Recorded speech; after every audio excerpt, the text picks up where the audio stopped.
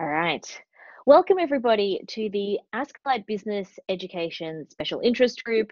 The Special Interest Group is open to anybody. You don't have to be an Ask Allied member, but the Business Education Special Interest Group is only a couple of years old, and we aim to create resources. We've got research projects and webinars to help business educators and those supporting business educators. So welcome, everybody, here, and a big thank you. My name is Dr. Amanda White. I am one of the committee members for the Business Education SIG, and I'm co-hosting today with Danielle Logan, who is from Griffith University, and Danielle's also managing our chat today as well. So I'm an accountant, Deputy Head Education at the University of Technology, Sydney.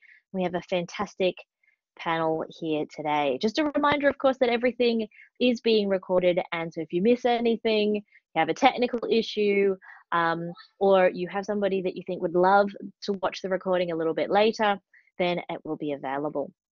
I'd like to also start today with an acknowledgement of country. I'd like to acknowledge the Gadigal people of the Eora Nation and the Burra people of the Darug Nation, upon whose ancestral lands the UTS campuses now stand. And I'm, of course, on Darug country up here in northwestern Sydney.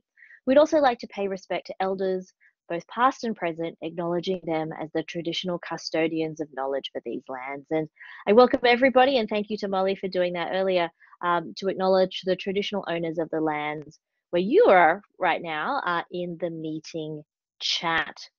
So today we have a fantastic program of events, short introductions. We're going to hear from some of our fantastic panel today, sharing about what they're currently working on in terms of students as partners.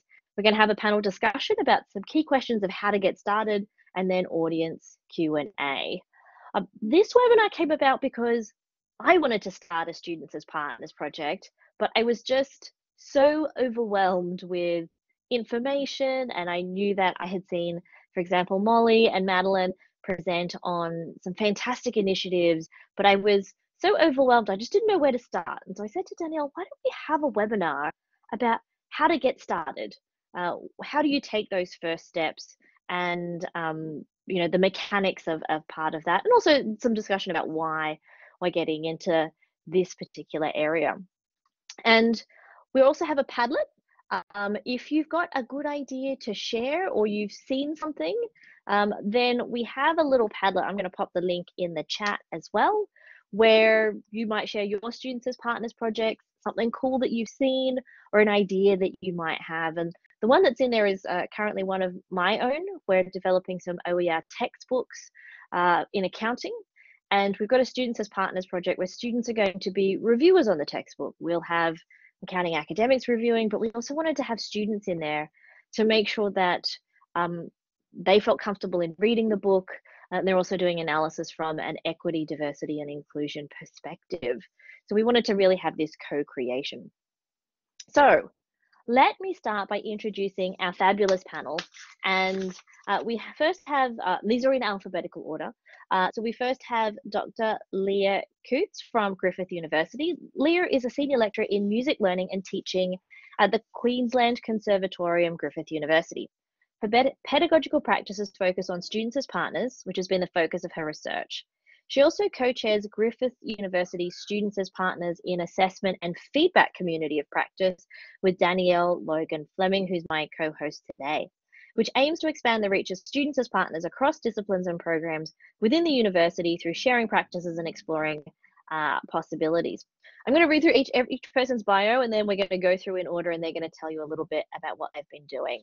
So our second panelist is Dr. Mollie Dollinger. And I had the pleasure of meeting Mollie for the first time at STARS and was just blown away. So Mollie is the Equity First Students as Partners lecturer at Deakin University. And in her role, she supports university-wide student partnership initiatives, including internal grants, a student mentoring staff program, co-design workshops, and student representation. Then next up, we have Madelaine Marie-Judd from the University of Queensland. Madelaine and I met at, I think, the Employability Network with STARS as well. So that's a really great conference. If you've never heard of STARS, I'll put some details in the chat while our presenters are talking. But Madelaine Marie is currently the Service Improvement Manager of Careers at the University of Queensland. Prior to this role, she co-led the design and implementation of Staff Student Partnership Program at UQ from its beginning in 2018 until 2021. Madelaine Marie is also a doctoral candidate at Western Sydney University with her research focusing on the policy and practice divide in universities, specifically around culture and graduate attributes. So I'm looking forward to hearing from Mad. Then last but not least, we have Fiona O'Riordan. And Fiona works as an academic developer in the Teaching Enhancement Unit at Dublin City University. Her current research areas include all things assessment, in particular academic integrity. Partnering with students in assessment is one key way to successfully engage students and promote academic integrity. And Fiona's going to share some of her insights from a project she's currently working on at DCU. So I'm going to stop sharing the slides for a moment, and we're going to let Leah. Leah, do you want to take the stage and tell us a bit about what you're doing in the Students as Partner space? Yes, thank you. And thank you, Amanda and Danielle, for the invitation. And I'm coming from the lands of the Jagera and Turrbal people in Brisbane, Queensland. And thank you for that bio that kind of gives you the labels of who I am. But in the Students as Partners space, I've done a few different things. I've done really small steps into Students as Partners through just co-designing essay questions with first year students. And that was with 180 students. And then I've had larger scale Students as Partners initiatives where I've redeveloped a whole course, including assessment. We basically kept learning outcomes and everything else changed. And that was in partnership with 11 honours students, so fourth year research focused students. And currently we're looking at our learning management system online, and there's some courses where it's just not well integrated. And so we actually have paid student involvement there in relation to what they need from their learning management system and what possibilities there are. So that's from a diverse range of students across all year levels, across all the majors within the Bachelor of Music program that I'm program director for.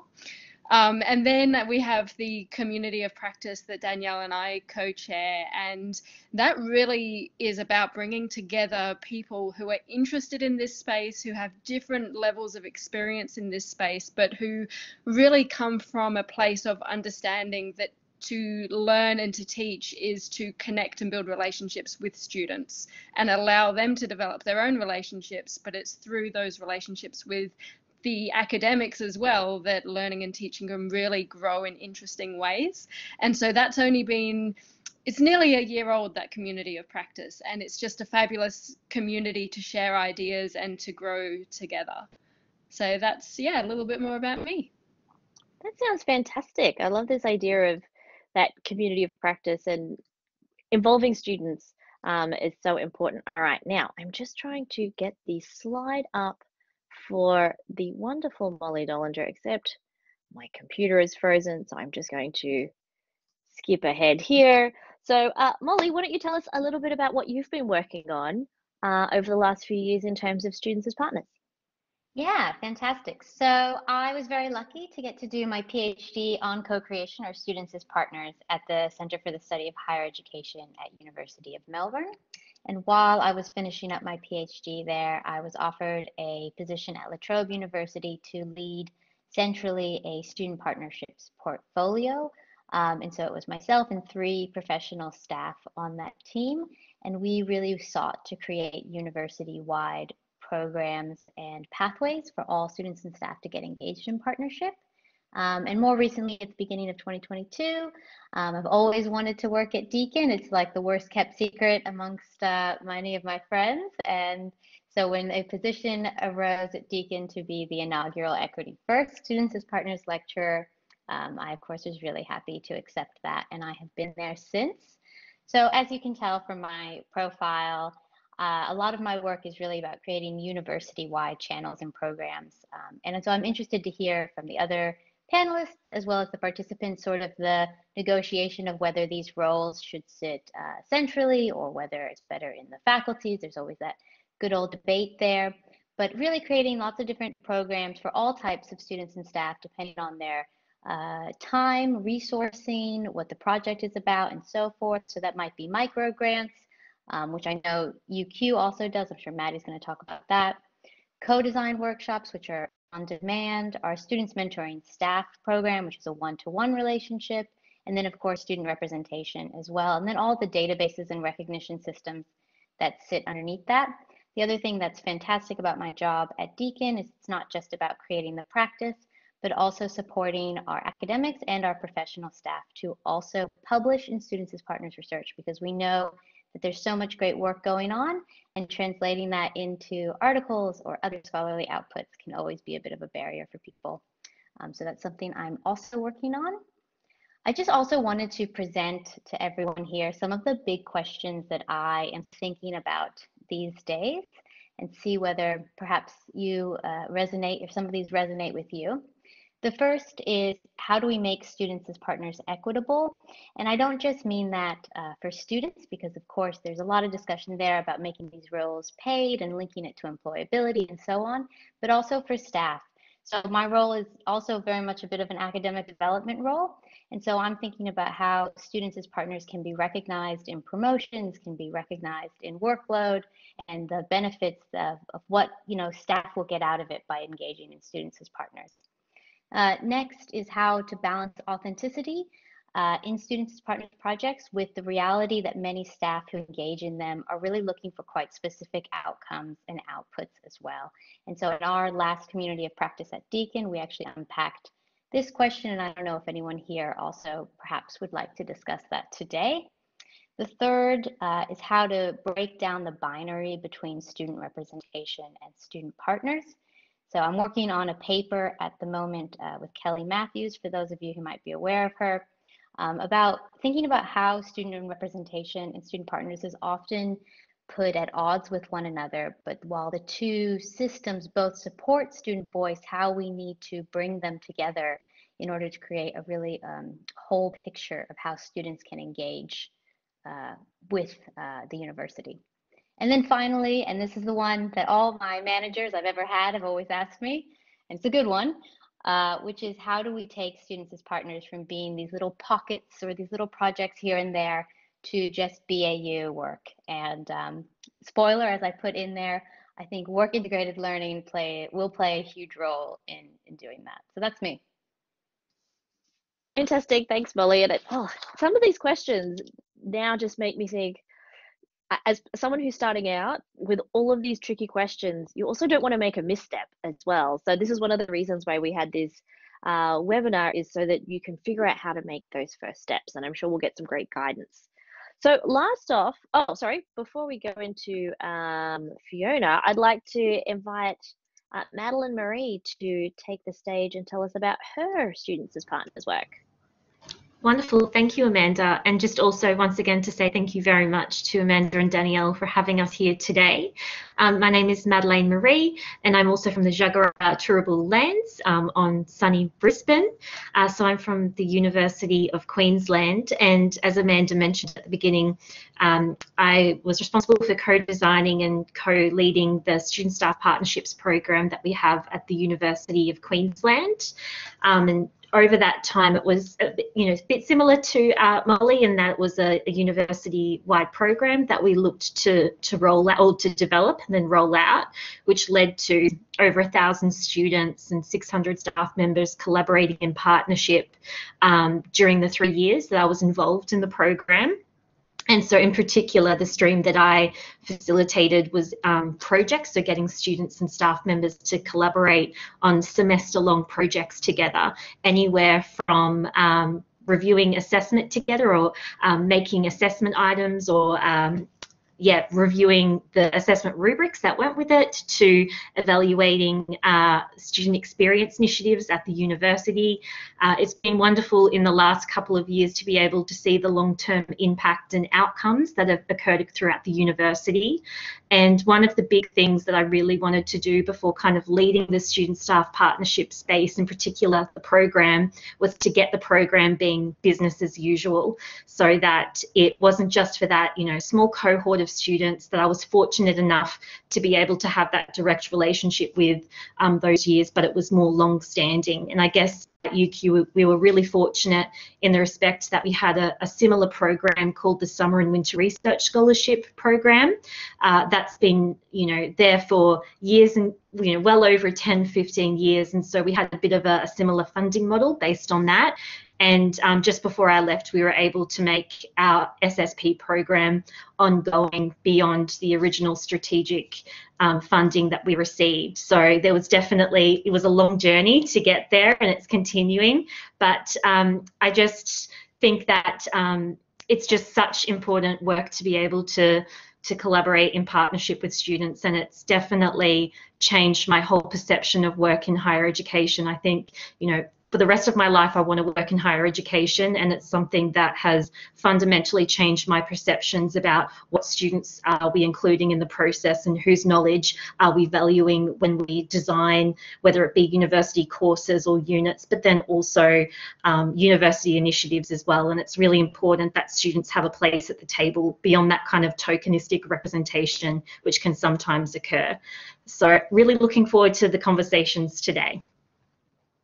Fantastic. Thank you so much, Madelaine, Marie. Oh, now here we go. I'm able to now share Fiona's slides. So I'd like to welcome Fiona. Fiona, do you want to tell us, you've got obviously a bent in academic integrity and that specialization, but what have you been working on? Thank you very much, Amanda and Danielle, for the invitation, and lovely to be here today with everybody. A little bit sort of now, you know, sometimes you take a step forward and 2 steps back, and you think you're kind of, you know, making inroads and helping to drive this student as partnership piece ahead. And then I'm looking at some of the questions and some of the challenges that have been brought up already this morning, and you could be a little bit daunted. And I guess my work, along with colleagues in DCU, in particular my colleague Rob Lowney, is to try and demystify this student partnership piece, and it came out of a project I was working on with an Erasmus Plus project with 5 other partner universities, and our role was to develop supports for academics developing assessments to promote academic integrity. And as a result of that, we developed 12 principles, and 1 category of those principles related to student ownership. So the research showed us clearly that students being involved in assessment helped to promote academic integrity. And this led us to seek some more funding internally, and we started exploring the literature and students as partners with a view to demystifying it and giving our staff, our educators in Dublin City University, a resource that they could use in a tangible way. And so this time last year we launched the resource, which I'll talk to you about briefly in a minute. But basically, in fact, you can move on, Amanda, if you don't mind, to the next slide. So this was, because it is just a very simple resource. It might look complicated, but it's basically taking students as partners in assessment. We were just looking at student partnership in assessment. So it's helping educators see how they could partner students sort of at a low level partnership through to a high level, because there's an awful lot of fear around designing assessments with partnership and in partnership with students, and also to let the educators see that we're doing a lot of this good practice already. And so some of the low level, I suppose, stuff looked around choice and negotiating assignment briefs, and a lot of formative assessment opportunities. And then perhaps the more high level partnerships would have been with more mature learners, where they could be involved in summative self and formative assessment and co-designing assessment. So that was the whole point of it, to try and demystify. So we launched this resource last year. We invited staff to get involved and pilot some of these aspects. We got 11 educators and staff across the university, 8 staff across 11 modules to pilot it. And so we're at the stage now where we're gathering a lot of that information. We're disseminating a lot of it. We're writing a few papers. But more importantly, we're trying to see how we can bring this work to the point where I think Mollie was talking about it earlier on, where we might maybe try and embed some of this into kind of university policies and procedures. And I could talk a bit more about that in relation to another project we're doing at the minute, which is a university-wide research project around raising academic awareness in the university, and this will play part of that. We're going to develop a framework across the university for academic integrity, and this will play a key part in it. I hope it didn't take too long now, giving you some background there. Oh, that's fine. And I think you had this one more slide.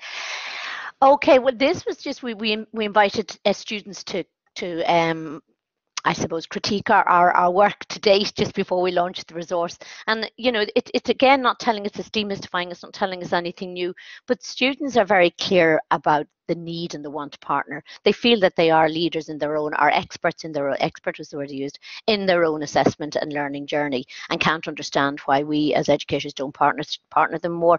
They want to see lots more dialogue with academic staff and with students. They want to see a lot more direction in terms of exemplars, and they'll help create those exemplars. They want a lot more transparency and fairness across assessments, both within modules, across stages and across programs. And most importantly, they're crying out for more agency in their learning. So it's time we took it seriously, I think. Fantastic. I agree with that. The idea about student agency. I gave my students some choice in assessment with communication skills, and they had one choice before, and now they've got 3 different options of how they could be assessed to demonstrate communication skills efficiency and competency. And once we gave students choice and they had agency and they could figure out what worked best for them and their timelines and their schedules, we just saw grades go through the roof. We didn't change the grading scheme at all, but because they were invested and they thought, I'm making this choice, I have control, that it made a really big difference. So now we're going to have a bit of a panel discussion. So I'd like to get all of my panelists to turn their microphones and cameras on. So thanks, Leah. And I think everyone's madly looking for the button to press, since not many people would be used to using Collaborate. So much good information already in just your little descriptions about what sort of work that you're doing. So let's start with the question of, why would you implement students as partners? And I don't know who would like to kick that off. I might start with maybe Leah, since you've been doing that at the con. Why, if you had to convince somebody, and I know that I raise this with a lot of my colleagues, I say, oh, I'd love to partner with students to design assessment. And I get a lot of, I have to say, older male academics typically going, well, why would you want to do that? I'm the expert. Why do we want to go down this path? Look, I think for me, so my PhD was on student-centered learning and transformative pedagogy, and really wanting to come from a place of understanding the student. So if you're trying to convince someone and they're not there yet, then it's likely a harder sell. But for me, it comes down to authenticity and ethics and values that I have. So when I'm teaching, I even have trouble with the word teaching because of the connotations of it being so one-directional, but it comes down to, it is, I think I said this before, but it's about human relationships, and how can I impart anything if I don't know who is in front of me? But also, I don't have all of the answers, so in a way it puts the onus on them so that I can help them learn. You know, so I don't know who they are unless I actually invite them to share that with me, and it is a collaboration. So it comes from that point for me of my values and what I think teaching is or isn't, and who I think is in front of me. But that's not necessarily how I would sell it if someone doesn't share those values. If they share those values and they don't know how to get started, you know, maybe that'll come out in a little while on this panel. But the first thing I think is to have somebody understand that when you have buy-in from someone and when you invite information in, then it actually really supports what can grow together. Is that giving away of control, which can be freaky, but if control is just this incorrect perception, we're not in control. If we think we can control the curriculum and that can control their learning, like that's one of the largest fallacies I think that is in existence, that maybe needs to be called into question. Control is an illusion in the first place. I like that. I think that's often the thing that a lot of people are a bit scared of, is I'm giving up control, and what if it turns into utter chaos? You know, sort of like, which could be fun. But does anybody else have any things they'd like to share about why we want to go down this path, and why we want to make this path business as usual, as everybody has mentioned? Can I jump in there? Jump in, Amanda, Fiona. thank you. I'm old enough to remember the transition from the Bologna process to the, during the Bologna process, from kind of objectives-driven education to learner-centric education.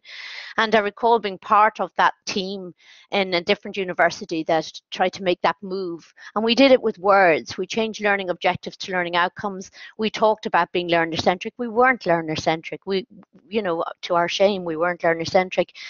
I think, let's put our money where our mouth is and be learner-centric. And to be learner-centric, you have to truly respect your student and listen to them, and listen to the fact that they want this agency and that they do know their own learning journey better than we do, and start treating them like adults, because they're going to leave us and go into the big bad world where they have to behave like adults. And if we have retained the control over them and given them no autonomy, then how are we expecting them to go in and work in an autonomous way in industry? In a professional life. So it just makes so much more sense. I can't believe 20 years ago when I was working on this transition that all of this didn't just land on my plate, because it would have made life so much easier, and we wouldn't have just done semantics and changed words in documents and tried to push it out and say we are now learner-centric. Thank you. I'd like Mollie to jump in. She has a great comment in the chat. It's not hard to argue that higher ed needs a bit of a change. Now, with COVID on top of it, students are no doubt wondering what they are going to get out of it. So do you want to expand a little bit more on that, Mollie? Yeah, I mean, I think, has anyone been watching The Chair on Netflix? I want Anyways, to, but I haven't had time yet. There's like a million things you could discuss about The Chair, but my favorite line in The Chair is they're talking about the enrollments in the English department, and they're saying the only subject that's coming up is creative writing. And the dean, who is altogether a bad character, so I don't mean to make him sound clever here, but he says that's because students want to create content. Students don't want to review and reflect old texts. Students want to create. And I loved that line, and I kind of think it says it all, where I think the view or the idea of the university has really turned very negative to most people outside of academia, where it's seen as this place where you get talked at and you take big tests and you get the certification and the only reason you're going is to get the degree and then to get the job. And we've completely lost the beauty of universities and all the wonderful learning process that can take place. And I think Students as Partners is the way we kind of bring that back and remind people that university is a time when you can test out ideas and try things. Maybe you're not good at them, maybe you are, and sort of, form your own identity and think about, yourself and what kind of person you want to be. So maybe that's corny, but that's how I would sell it. I love that. It was, I think back to, it was still very, I guess, traditional in the sense that when I was at university, in my first degree, we were just seen as buckets to fill. Right? It's just knowledge and you just fill up these buckets. And Madelaine has a comment there. The amount of time staff have used the term kids when referring to students.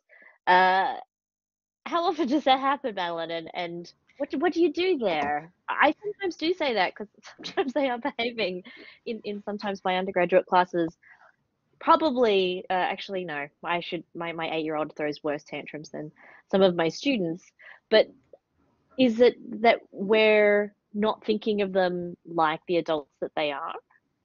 Yeah, that's always been a key concern of mine. I think it's kind of like nails going down a chalkboard for me when we refer to students as kids, because it kind of undermines their lived experience, and you don't know what that person's experience have been that brings them into higher education as well. And so one of the things that I've been really trying to do and really tried to push my colleagues is to not be making these presumptions about people that are sitting across the table from us as well. And then that's where the power of partnership comes in, because you have to get to know people, not necessarily as a fellow, learner, but also just as a human at the other side of it, who has their own challenges, who has their own barriers in life.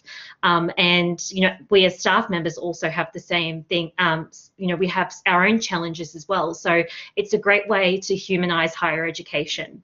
And one of the other things that I would mention, especially at the beginning stages, where there'd be those staff members that were kind of interested in the concept or the notion of partnership, but they had a few hesitations. Was I would talk to them about, for example, the student evaluation of courses and teaching, and how that, you do have some limitations, of course, with student evaluation, whether it be low uptake or the fact that, it's such a one-way kind of feedback approach. And so by being able to engage in partnership with students, you're able to unpack what those issues are, or what some of those key challenges are, or barriers to learning, and work through students in a process to actually better it for the next generation of students as well. But I would usually say to those staff members that were incredibly resistant, I would more so look at that as a long-term conversation with them, rather than really trying to win them on partnership, because I can only imagine from a student perspective, if that staff member has all of those barriers to engaging in partnership, how horrible must it be for the student that's on the receiving end of that as well. That brings up a really great point that was asked by Victoria in the chat, that some colleagues seem really disconnected from students and they don't value that student voice. I hear that sometimes around I used to, when I was walking around the office, when student evaluations would come back. I said, oh, how are evaluations? Oh, students don't know anything about learning. I'm like, well, I'm pretty sure they know a lot about themselves, and they're reflecting on their experiences and comparing it to others. And it's really hard to try and open some people to accepting that student voice. And Mollie mentioned that, being a great teacher is a continual learning process. And people say, oh, look, Amanda, you must have it all figured out, right? You've won a teaching excellence award. Like, everything must go well all the time. In which I say, oh, look, I tried an exercise last week that I thought would be great to help students better understand a concept.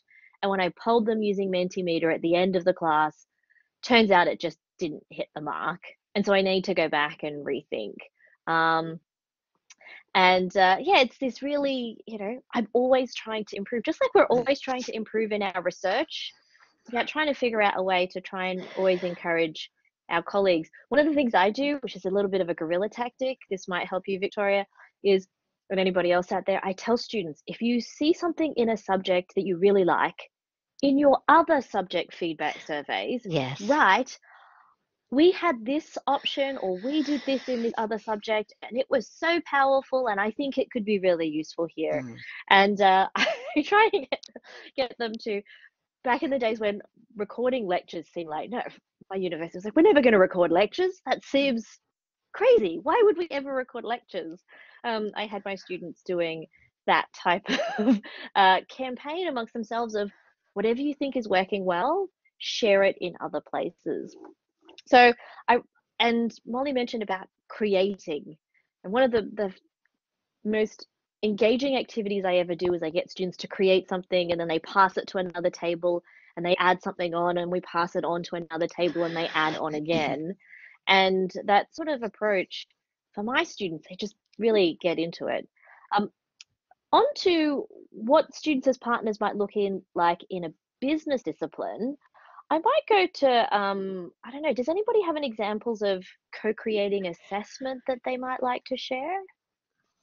Can I just add to some of sure, the Leah. previous discussion, and then it might lead into this? I think one of the challenges is that we can assume that students are like dying for this opportunity, but I've also seen it fall flat on its face when somebody had in their mind, oh, okay, involve students, and they'd never involved students before, and it was like this switch in their teaching, and they had no rapport with the students. The students didn't see them as potentially an empathetic teacher beforehand, and they've just come in and gone, okay, you're going to choose what you're going to do, and you can be as creative as you like. This is the learning outcome. I don't care how you get there.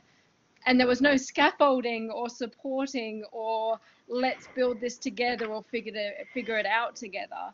And so I was just saying to Chris there, who said, it can be scary for academics. Like, there also needs to be professional learning opportunities for academics to, without this sounding terrible, but to develop the right people skills. because without those types of people skills and seeing students as people and equals in their own right, then students may be ready, but they may not feel safe in the environment. And that comes to your question. I think it doesn't matter which discipline, it first of all has to come from, is it a safe environment for students' voices to be heard? And how do you respond to students whose ideas aren't possible for whatever reason? And if you don't have those negotiation type skills, or have, and in those situations, I ask students, I just keep asking questions and they figure out what's possible or not. So being that person who can steer problem solving or ask questions and give up the I know the answer that I want them to find, and actually come from, I don't know what this is going to look like, let's find out, and actually mean it. Sorry, that was a bit of a rant, but I just, always come back to the people skills there to support the students, because if the students are ready but the environment isn't safe enough, it's still not going to be the right match. That's such a big one. I talked to a student recently who said, I just don't feel comfortable in giving feedback to another academic about how they just really weren't enjoying the class, because they said, I don't know if I can trust them to take that feedback and not receive retaliation. And that's often a concern that students might have. Fiona, yeah, just on that, I think there was loads of things I wanted to say. Gosh, and I keep kind of saying I'll try and hold back. But just on that last point, the more the more I see about the way we are trying to promote academic integrity, the more I see it's just really good practice. And it's all about scaffolding. It's all about integration and having a planned structure. And so things shouldn't happen by accident, and they should happen in a supportive environment. And we should be talking to each other, our colleagues, and trying to decide what level of partnership we will have and in what context. And I think if we have more of those conversations with our colleagues and with our students, we'll have a much more exciting and authentic learning environment. And just one other thing that came to mind earlier, our students are fine with us messing up. They're actually much more excited about the fact that we're taking chances, that we're trying something new. And they're our biggest supporters when we make a mistake. But they do not support us when we resist change and we just continue with the traditional model because it's safe for us. That's what they resent most of all.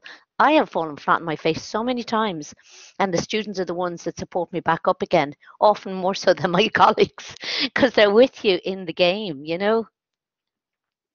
It's trust. They trust us and we should trust them. I want to take a short tangent because Carmen asked how to manage the power differentials in a students as partners type of environment. And Madelaine, you mentioned even something as simple as not meeting in your office. But have you got any other tips for us on this type of area? Yeah, I think a lot of mine are just practical and what I've just learned throughout the last few years, and it's really differed depending upon the students I've engaged with. But one of the big things, and because I've been fortunate enough to see so many staff members, whether they are academic or professional members, engage in partnership with students, is I noticed that sometimes we have a tendency to take up a lot of the conversation and leave little space for students to be to give them an opening or a window to contribute to it. And so sometimes it's rather than, and also as staff members, we kind of might be slightly institutionalized in higher education. And so sometimes might be a little bit more negative about whether or not things will work. And so providing that space to kind of fail together as well, to use it as a learning opportunity and not to always shoot down ideas, but to create that space, and also as I mentioned in the chat, to talk less and listen more, and not always fill that gap and allow for that sometimes awkward silence so that, students can have that space to be able to contribute their ideas and perspectives. Mollie, anything to add since you've had such a huge experience in implementing this when you were at La Trobe? Yeah, I mean, I've seen projects that, like Maddie, and I'm sure many others here, lots that go fantastic and lots that fall completely flat on their face, and been involved in projects that have completely failed as well, quite honestly. And a lot of it does come down to staff having and taking the time to be able to develop those relationships, to talk to them as colleagues, to make it clear to them that they understand students as partners. Because the other thing is that sometimes we throw the students into this idea of students as partners, and they don't even self-identify as student partners. They don't know what that means. So, you know, walking them through the literature, this is why it's different than student casual work. I'm not just paying you to do a task, I'm paying you to be part of a process with me, to help teach me as well along in this journey. Those kinds of things are not always made clear to them. I think that's an important first step, that maybe when I was thinking about this, I hadn't even considered what does it mean to be a student partner? How is that different from being a student representative, though there is part of that in student voice. I'm just looking at the chat here. There's been lots of discussion about filling the silence. I am terrible at doing, well, I do it a lot, which means I'm terrible at allowing the silence, I guess. I was wondering if I could ask Fiona to share what some of your students as partners work looks like in terms of assessment and feedback. Thank you. There's a lot of different examples going on, but currently co-designing rubrics seems to be a very safe place for staff to start when they're not too sure. And this is, we're finding, we've kind of got some preliminary results on a couple of the pilots, that students often are citing this as the first time they realised there were rubrics for their assessments, which isn't the case, by the way. But it's just interesting to see you're kind of killing two birds with one stone. They're actually looking at a rubric in advance of doing their assessment, and the co-design element. Self and peer assessment are huge as well, and again can feel like low risk. So you can do them in the formative space or the summative space, and we've had quite a lot of success in the summative space around that as well. So there are lots of simple techniques around that. I mean, we'd like to move more into kind of co-designing assessments. We do have examples of people who are negotiating briefs, but that's a little bit different. We'd like to start with a blank page and co-design assessment. But yes, I have to say, and also a lot of this good practice is going on before we started this project, to be honest with you. We just weren't putting it into the student as partners space. Is that answering some of your question? Can I at this point, Sure. Can I give an example of a colleague of mine working in Maynooth University, which is kind of interesting? She works on the professional program, the Professional Cert for Teaching and Learning, and she has students assess the lecturers on their assessment design. So they have to critique and design an assessment for a module they're currently teaching on, and then the students on that module assess the assessment design that their lecturers have developed using rubrics. It's kind of cool. You know, it's an interesting perspective, and certainly a kind of a reverse of the student partnership thing that we've been thinking about. Does anybody have any other examples of places where we might start? So we've talked about co-creating rubrics, self and peer assessment. If people are wanting to jump into this space but just trying it out in a small way, what else might any of our panels suggest about a good place to get started? I think even giving choice about how to demonstrate learning outcomes.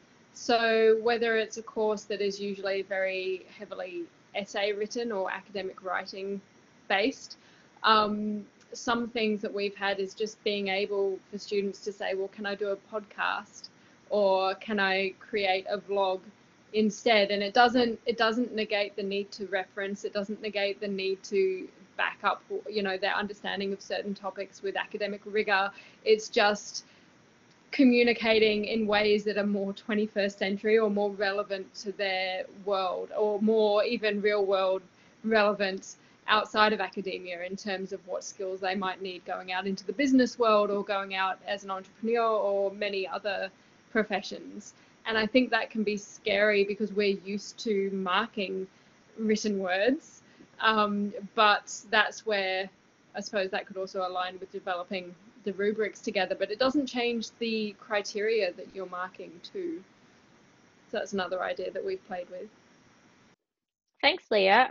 Some great examples also coming up in the chat where student partners gave the tutors feedback on the assessment feedback that was provided to students. So I guess it would be things like, oh, they use this word a lot and this was not clear, or I didn't understand what that meant. I know that there's also lots of discussion on feedback in terms of, oh, well, written feedback can sometimes feel a bit cold, and students have found that audio feedback has been good. Mollie mentioned co-creating learning resources, and in one of the subjects at my university that has quite a lot of students, they've had students for a very long time create, short learning videos as part of assessment. And they thought that it would result in lots of great content that they could use. But what they found each year is they maybe only pick one or two because the others are, there's a technical error or something involved there. Mollie, for co-creating learning resources, what tips would you have for people so that this goes well and it doesn't result in students creating a lot of stuff that maybe you can't use? Yeah, well, I mean, shameless plug. I will point everyone to Hassan Khosravi out of UQ, who has this wonderful platform called Ripple, which I believe is still free for everyone to use. So I would contact him if you're interested. But through this platform, essentially, students can submit resources and they sit with the academics to approve. So they can moderate them, or you could do the settings. And so the students actually moderate each other's resources. So they're going through them. They know they might not be right. They know they're peer created. And so it's a huge learning process. And they can actually rate the learning resources as well, like you would Netflix.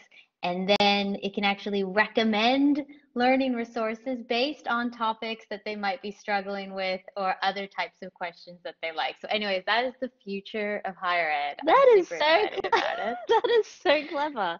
I think even But the doing it manually would recommendation. not be very easy. But I just wanted to add that in our research, we weren't the first people to figure this out. Other people have said so as well.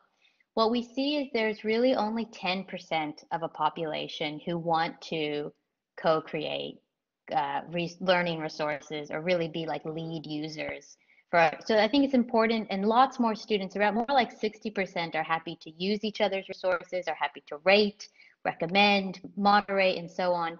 But especially in contexts where like learning, as opposed to TikTok or Instagram, where there's no wrong answers on Instagram. Well, there are some wrong answers on Instagram, but anyways, it can be pretty intimidating for students. So I think it's great to allow it as an option, and it is a way to create new resources every year as a teacher without having to necessarily do the work, but you shouldn't expect every single student to want to do it. That's a really good point there. And I think as I've been listening to all this, I think if we want students to be able to co-create resources if they're interested, there also needs to be that feedback mechanism to be able to give them feedback, and for the students to be able to give it another go, so that then you might end up with something that is usable. And that's exactly what YouTube does. YouTube, looks at what you've watched, it looks for keywords, it looks at what rates highly. And, there's a lot of this discussion of, oh, well, Netflix for education, is YouTube just Netflix for education? And it's interesting because students co-creating resources for learning and study notes, I look on Course Hero, I look on StuDoc, and there are plenty of students like, oh, here are my notes for constitutional law, here are my notes for biology, so that they can get access to other resources. I think what's going to be really important when we're talking about sharing co-created resources, as well as the academic integrity discussion about what is good to share and what are things that might sort of move you into that breach of academic integrity space. Like, well, maybe things that we wouldn't share would be our submitted assignments to others, just because that creates additional academic integrity risk. When Mollie mentioned 10% of the population actually want to co-create, this got me into thinking about another issue. And I'm taking over a subject that will have more than 2,000 students next year. It has always had this co-creation of content assessment as an extra 10% extra credit assessment. And Mollie, you mentioned earlier there were, I think, I can't remember, Mollie or Mad, you mentioned equity issues in students as partners. So I don't know I can't remember who that was. Was that you, Mollie? Do you want to expand on that a little bit? I always worry, and I dropped the extra credit assessment task because where I was involved in this conversation on Twitter where they say, well, look, extra credit is great for students who have capacity, but it creates equity issues for a lot of other students. Yeah, it is a huge issue. I mean, there's two types of students as partners, right? There's the co-curricular and then there's the curricular. In the co-curricular space, the way to improve equity is to pay students, to make it really attractive and a position that a lot of students want to do. One of the things that I often rally against in my various roles at different institutions is paying student reps who were elected rather than appointed, because we know student elections are not necessarily the most equal spaces for students to compete, to have a voice. One of the great things about student partnership is I mean, I've never seen it done by elections. I don't know if anyone else has seen something like that, but we're typically selecting the students, and we're normally selecting them, in most of the examples I've seen, for students who do have unique perspectives or something to add to the dialogue and the conversation that we don't get to hear as often.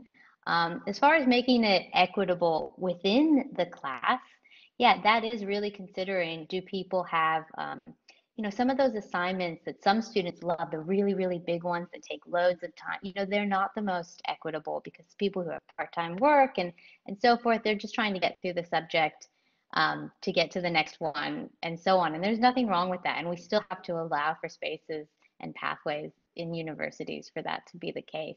So if you're going to embed student partnership within your subject, you do have to I think, consider it for all students and just be realistic about what students may want to engage. Thanks, Mollie. Does anybody else want to jump in on this one before I move on to our next question? Yeah, I think just to kind of add to that, I don't think that there's by no means any kind of simple answer for it, and that was something that I know Mollie and I have talked about a few times, and we really grappled with at UQ, and we were just really recognizant of, especially in a lot of disciplines, there wasn't the space at UQ to be able to allow them to have for credit options as well. And so in that case, we were fortunate enough to come up with the grant scheme but that of course poses so many other challenges as well with it. Oh, fantastic. Sorry, I also just wanted to add Mollie? One more thing. Of course. Because it really irks me. Sometimes we get staff who say, Mollie, I want a student partner, but I don't just want any student partner. I want a student partner with video creation skills or graphic design, or I want a student partner who can help me build a website, or all these other ridiculous requests. And they forget the fact that student partnership is about harnessing the student expertise. It is a learning opportunity, and that is it. It is not student casual work. You should not go into it assuming that they have media creation skills, or that they can do a literature review for you, or what other crazy things that you might be thinking about. So if your project is not just based on, I need to understand the student experience, then I would ask you to think about whether that is a student partnership project. That's my end of my rant. Oh, I think that's an excellent rant, and I've mentioned, and both Maddie mentioned, that's hiring a casual, or a student intern there if you're expecting them to come and provide those skills like you would pay with consulting. So we've talked about some of the practical aspects of how do we get started. Are there any policy, I guess, things you should check? Areas that you need to maybe confirm with something, or policy things you need to be aware of in terms of navigating this space? I don't know who wants to jump in on this one. I can share some workarounds. Sure, thank you. I use a lot of workarounds, so workarounds could be good. While policy catches up. So there's always the challenge of the course profile and the administration of a course. It needs to be finalized well in advance of the students even enrolling in the course. And so that poses some challenges about having space to co-design assessment with students and the like. And one advice I got was you can be creative with your wording. So for example, if you have an assessment item that is a portfolio of works, you can then say that what that portfolio will entail will be negotiated with students. And like, yes, I did have to assign percentages or say how many tasks would be involved, so I had to provide some kind of framework, but then just also then had to have a date of when things would be finalized and where students would access that information, so that was on their course site rather than the course profile. So that was the big one that I first came across when, I had colleagues saying, but haven't you broken policy because you didn't have these? I'm like, oh, did I? Whoops. No, but this was the advice I had. If you use some of those workarounds and create space, as long as for us anyway, you provide a specific date of when things will be finalized so that students know what's happening. So yeah, that's a course level. That's a good workaround, because in the discussion of co-creating a rubric, to get a subject approved, I have to create the rubric with all of its components, and that rubric has to be approved by the faculty course committee before it can, go somewhere. So I now think, if I wanted them to help co-create a rubric, how would I get that to work? If anybody has any suggestions or examples of what they've done. You could also provide an example of what it might look like. So using a past rubric as an indicator of the standards of what students can expect. Maybe, I don't know whether that would be sufficient. But I mean, for me, some of my projects, I've had learning and teaching grants for this work, knowing that it's innovative or new type of work. And that has also given me some space to play, so to speak. Does anybody else want to jump in here? And where there's no policy on students as partners, what do? We just give it a go, and then if was it better to ask for forgiveness than permission? We have quite a bit of freedom within the European higher education area and the NQEC quality assurance guidelines. So all we have to do with validation is to say what kind of split we're going to have: 30-70 for exam or end of term exam and 70 for continuous assessment. And right up to the day the semester starts, that 70% is up for grabs in terms of how we want to create the continuous assessment. So we have a lot of freedom, a lot more, I think, than our educating staff think. Educator staff think.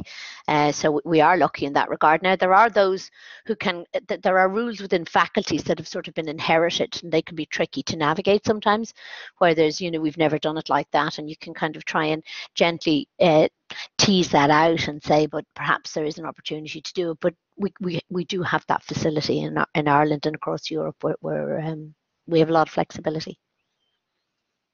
A question for Mollie and for Mads. Where you've been, have they decided to create a policy around students as partners?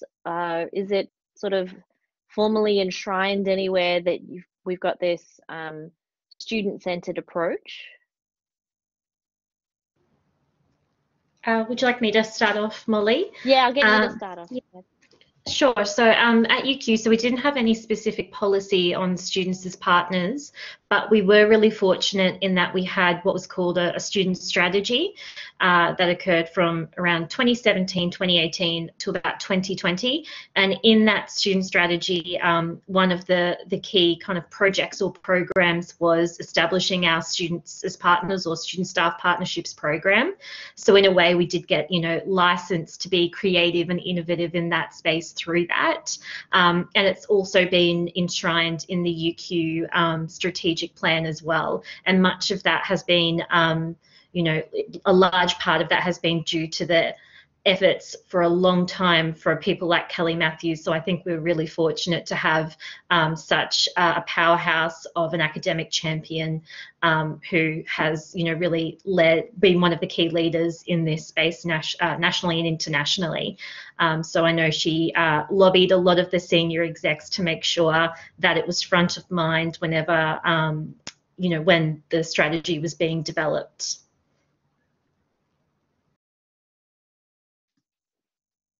And Mollie, anything to share in regard? Very similar situation to Mads, and I was just going to say Texas standards as well are essentially have a conversation with a student once every 5 years, and that's about it. So still a lot Oh of room dear. to grow Oh in the dear. policy space.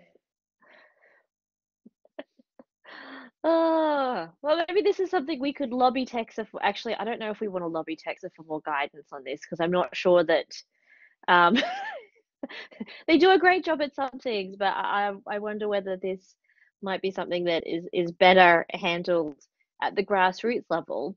Um, so are there any specific events, conferences for people who want to get involved more, to find out more about students as partners? Where can we go for more information? Is there a collective of students as partners, advocates working together? I know that there's something called Student Voice Australia. Is that for students and academics? Where would you recommend that we go? Oh, I can see stuff in the chat. So the WSU Students as Partners Roundtable, Kelly Matthews as a Student as Partners Network, Student Voice Australia Network. Okay, we will find some links to go with those as well and put them in the blog post. Now, we're at the section of the event tonight where we've got Q&A. Oh, and thank you, Mollie, for Neshi. So I'm going to take all of these. We're going to write a blog post about tonight, and I'll put all of these links in there as well. So if you have any questions for either the panel in general or somebody specific on the panel, please let us know in the chat. Oh, thank you, Ty. I think it's Ty. There's some Twitter accounts to follow. Are there specific journals that we'd be going to read about this in? Or is it books? Is it journals? Oh, there you go. International Journal for Students as Partners. That makes it nice and easy. I presume that for anybody who's come to STARS before, I'm sure that this would be something in the Student Success Journal probably that comes out as well.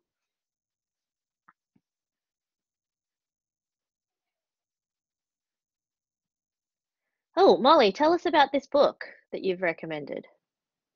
I mean, I haven't actually read it yet, which I blame the chair for, because when there's a TV and a book option and both might lead to professional development, it's not a very fair fight. But it's about, Peter Filton is one of the main Students as Partners, scholars and academics. And I think the book, is really arguing for the importance of relationship-rich education in higher education, and how universities can, stop students from just feeling like a number. Awesome. I think that's going to be my big challenge next year with 2,000 plus students. I feel my students feel like we have pretty good relationships now when I only have 350, and I wonder how that's going to work. Now, there's a great question here from Victoria Clown. She's from UNSW. Is there a guidance for starting off with academics to talk to students? Is there any structure for facilitating a session that you might recommend? And Victoria, if you want to unmute, did I explain your question correctly?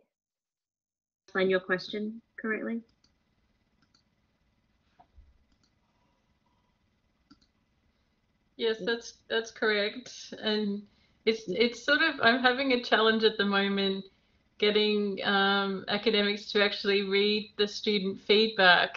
And so then I'm thinking, how can I scale up to the next step, talking to real life students? Some of my colleagues are not really valuing student voices, and it's a real challenge to kind of turn around their thinking. So it'd be great to hear your ideas. Go for it, Leah. Thank you. I think we have to also think of, the old bell curve, but there's early adopters that are probably people here. There's people who will come on board over time as they get used to it, as the ideas are socialized or they start to understand things more. That might be the majority of people over time. But there's also just some people who are either so stuck in their ways or stubborn, or just don't have the same values, that are very hard to bring on board. So if it's the people who values don't align with students as partners, probably see if there's a larger pool of people who are open to conversations. It's just like, it reminds me of activism, you know, like any form of activism, there's going to be people who you can plant seeds, they'll think about it, and over time they might do their own research and then start to ask questions and come to you. Or there's people who just shut down, you can't even engage. So you maybe want to choose your time and space wisely to grow those people who you can plant seeds and they start to ask questions and become curious. Thanks, Leah. Does anybody have any other suggestions that might help Victoria out here? I know what doesn't work. What doesn't work is having someone receiving a low rating on their subject as a subject of concern, and then the university sending them to, you know, oh, look, you must improve, you must do these things. I find that quite often when I've been in that boat and delivering the news to someone, oh, you have to make these changes. These ratings are saying this, that quite often the change ends up being just, what is the easiest way I can tick the box, rather than what way can I actually make real change. So does anybody have any other suggestions? Madelaine? Yeah, one of the things I would say is, in my experience, kind of making people do partnership is one of the worst circumstances there can be, because I always think of that, you know, that poor student or those poor students who are on the receiving end of it when that staff member isn't open-minded to engage in partnership and is not respecting them as a valued contributor as well. And so part of my approach with anything I do in higher education is to start with the people that are friendly with the concept, and in this case that are open to the values and the ethos that kind of guide what SAP is all about, and using and, you know, highlighting those people as exemplars as well. So one of the things that we did in the first year of the program was the program I've been running for about 4 months, and we tapped some academics on the shoulders who had done some great work in this space to present their own experiences in partnership with students at a teaching and learning week. And then so we were kind of getting a whole range of different academics that, you know, might not necessarily have been so willing to engage in this space before. So really kind of highlighting the great work of colleagues can be a great way to do that as well. Awesome. One thing that I've tried that might be also helpful is inviting that person along to a class to see me engage with students in a way that is more based on a partnership model than a didactic teaching model. And sometimes it does look a little bit chaotic, but, you know, then they might say, oh, well, actually, chaos is actually students engaged. It's students involved in activities, and sometimes seeing the proof in the pudding can be useful, though trying to get them there sometimes can be the difficult part. Do we have any other questions that people want to ask? I'm just going to scroll back through the chat. Danielle, is there anything that I might have missed that you think might be a useful question? Thanks, Amanda. I think we're up to date with the questions. As we're talking, I've been putting things across in your Padlet though, out of the chat and sort of putting them up here, including some of the links. And perhaps it would be worth sort of having a little look over what's in the Padlet there and considering whether there might be some questions arising from that, or some comments, perhaps. Perfect. With the ideas that we have. I will see if I can get this to work. I'm just going to put the link back to the Padlet into the chat for everybody. Okay. So. Oh, yes. Excellent. So I've had mixed success sometimes with using the screen share function in Collaborate. So there's this fantastic resource here, all of this information about student voice. There's a great small steps suggestion about negotiating assessment due dates. And we've got tutor feedback, which we talked about, the students as partners giving feedback on the tutors and their ability to give feedback to students. We've got the assessments. Students interview educational leaders, and I think Elaine's dashed off, but she was sharing this one. They have students interviewing the heads of disciplines about how they learn and creating short vignettes and playing those around the university. And that might be a really interesting reflective task for academics as well as students. Inclusive assessment. At Deakin, colleagues from Cradle and I are working on an inclusive assessment project. 5 student partners who will facilitate a series of co-design workshops. Oh, this must be written by Mollie, because I know that collabs, I think collabs is a word I hear from her a lot, with their peers to understand how assessment can be made more inclusive for everyone. I think that one's a fantastic idea there.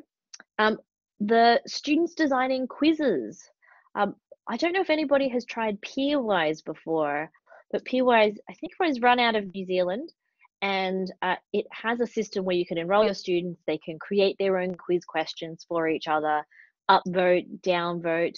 I like that idea of the quiz creation. Oh yes, University of Auckland. Thank you, Sally. But it's a great example of, again, it could be a class activity of, oh, well, design a question about this, and then design the assessment, well, not the assessment, but I guess the explanation guide. And then I've had students create them and then swap with another table and then have a go at trying to do the actual task. Oh, this wasn't clear, or this wasn't clear. But I've never thought of actually using them in an exam before. Another one in the chat, another tip for getting started is being vulnerable with students and saying there's something in the course where we need their thoughts and input to make it better. I've found this helps challenge the power dynamic and roles from the outsets. Fantastic. At Deakin, they've got students and staff creating the 5-year strategic plan there. Connecting in workshops, a design thinking workshop for a unit that is being redesigned, including alumni, current students, current and past teaching staff, educational designers, and developers. I love this idea there. That's a great one. I've seen this at the program level, at the entire degree level, but not on an individual subject. I did do that the last time I constructed my current subject that I teach, but not part of any official program. I thought it would be a good idea to talk to all these people, and I just sort of set up meetings with them. Oh, there's the Ripple paper, which is fantastic. Students to co-create icebreaker activities. I like that one. Or even it might be the question. I always ask a question at the beginning of the class. Favorite dessert of the week. What are you binge watching? So that could be one that you could do. Bulleting vignettes. I think, quiet students. I also think not to discount the quiet students. Even working in partnership in classroom where only a few seem to want to talk, others are listening and learning and growing their buy-in because they're seeing their peers steer discussions and decisions. I love that one. That is so good. What else we've talked about? Oh, there's program-led. And then the one I added there as well. So I've got students reviewing a textbook. So thank you so much for all of those. Danielle? Amanda, yeah, I was just going to say the notion of program-led as somewhere to start is also not a bad idea. We recently recreated our whole Bachelor of Business degree, and we had students as partners involved in that. And I think, there's lots of ways to involve students in review of your programs and having their voice. And that was a really powerful way to, I guess, dip our toe in students as partners. And I'm not sure whether Leah would like to share, but I know that at Griffith we have a new strategic plan and a new assessment policy that does now specifically refer to students as partners. So we're starting to see it embedded at a granular level, but we're still defining what that looks like in this space.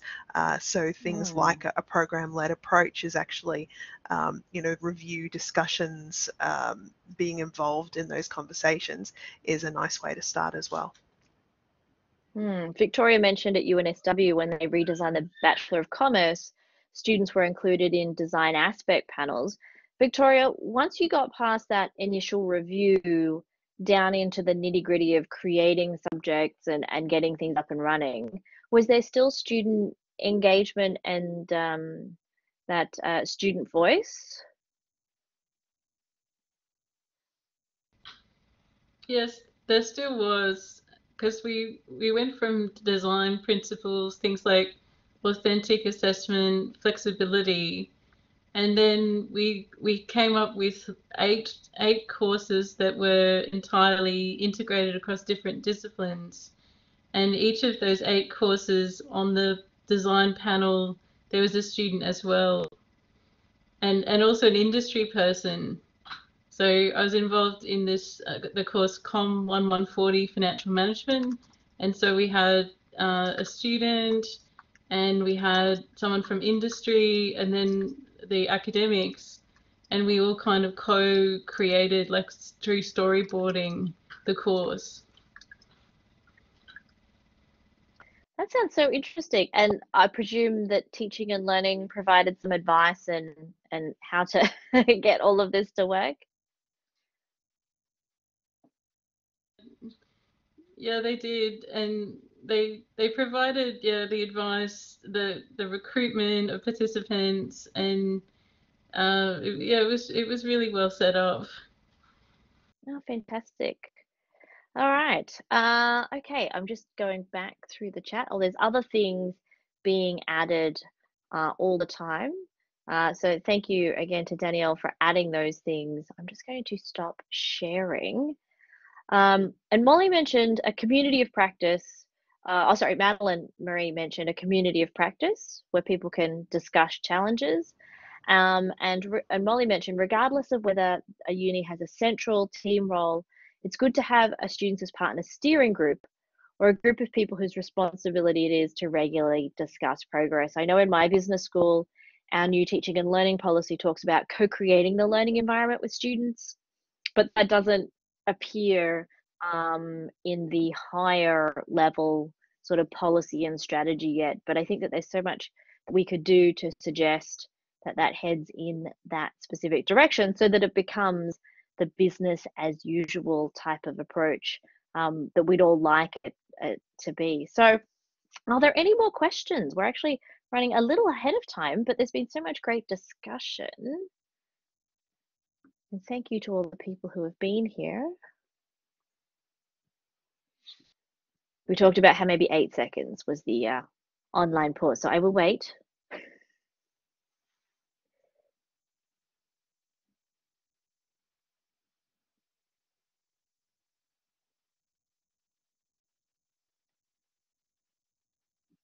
All right, I think that was a well enough uncomfortable pause. I thought I might wrap up with asking each of our panel members, and I'm springing this on them, is there one last thing that they'd like to share with our webinar audience today? It could be something you want to plug, something to think about. I might start with Leah first. I'm just going to go alphabetically. Leah, is there one last final nugget or something you'd love to share with us? I think it's just remembering that nothing cool happens in your comfort zone. You know, I know that's a bit of a cliche, but it may feel risky getting started, but it's just conversations and it's just opening up to receive as well as to give. So I suppose just asking a question that you haven't asked students before can literally be the start of this unfolding into something bigger. Oh, I love that. I love that. Nothing fantastic happens in your comfort zone. Mollie, if you're still there, have you got one last thing that you want to leave with everybody?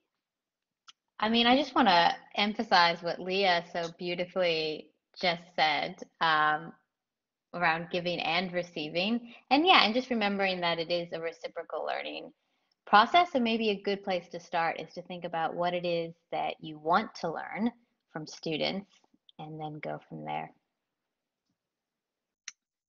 Awesome. Madelaine Marie. Yeah, I think those are great points, and to be to kind of build off that as well is to be explicit with students about what you are hoping to learn from them as well, so it really centres you as a mutual learner in the process. But one of the big things that I always say to staff members is partnership always takes so much more time than you originally anticipate as well.